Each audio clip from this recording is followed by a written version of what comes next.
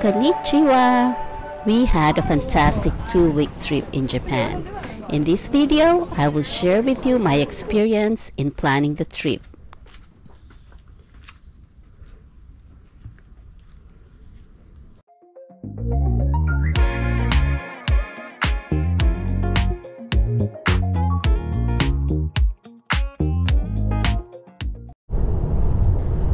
First things first, pick a date and book your flight as soon as possible. Once that's taken care of, it will be much easier to choose where to stay and plan out your itinerary. Taking prompt action will also ensure the best availability and prices for your trip. This is one of my mistakes. The airfare prices change overnight, kaya na-miss ko yung cheaper by 200 per person. Just imagine, 200 per person is already a lot and we could have used that for something else. Next, book your hotels. I used Expedia for all my bookings. So far, maganda naman yung experience namin with Expedia when it comes to hotels. I find Expedia very helpful because it enables me to compare hotels, amenities, and nearby tourist attractions. By the way, this is not a paid advertisement of Expedia. Making sure to have an internet connection, preferably with a data plan, as you will be heavily reliant on Google Maps.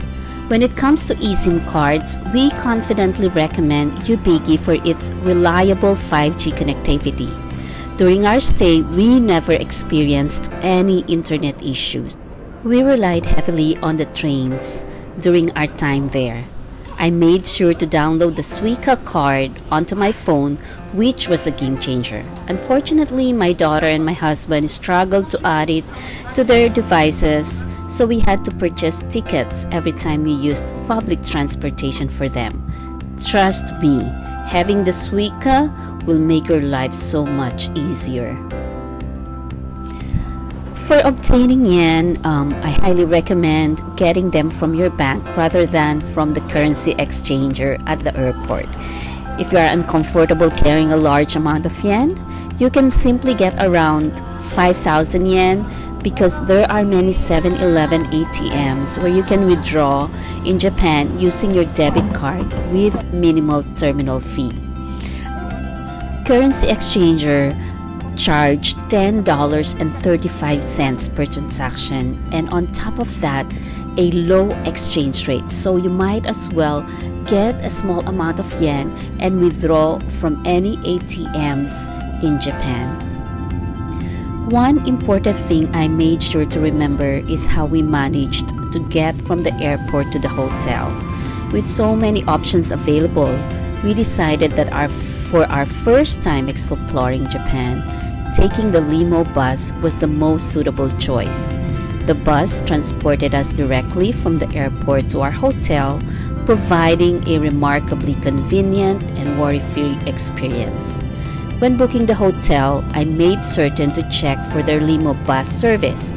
I made advance reservation for seats, though it's worth noting that you can easily book upon arrival. Once you get out of customs, you'll find their counter without any trouble. We selected ANA for our airline without any specific reason. However, my daughter was absolutely thrilled about the airplane for this particular flight, which she endearingly called the Pokeplane due to its captivating Pokemon-themed design. The service provided by the airline was of high quality, but I would suggest bringing extra snacks along with you. The meals served were enjoyable, and the dessert included delicious ice cream. We were also pleasantly surprised by the spacious legroom in the economy class, and the lavatory was exceptionally large and clean. Upon arrival, be prepared for a long wait in the immigration line. We spent a significant amount of time there. Remember to fill out both the embarkation card and the custom declaration card. I encountered some confusion with the customs declaration process. You have the option of either using the physical customs card or completing the declaration online. I wasn't aware of this and got confused when airport employees started talking about the QR code. If you opt for the online declaration, you will receive a QR code. However, if you have filled out the card on the airplane or at the customs counter, you can proceed directly to the duty-free exits. Learn from my mistake and be prepared. I really hope these tips will be helpful for planning your first trip to Japan. I'll make sure to include all the links and resources below. And please watch out for my next videos documenting our adventures and misadventures in Japan. Thanks a lot for watching! Sayonara!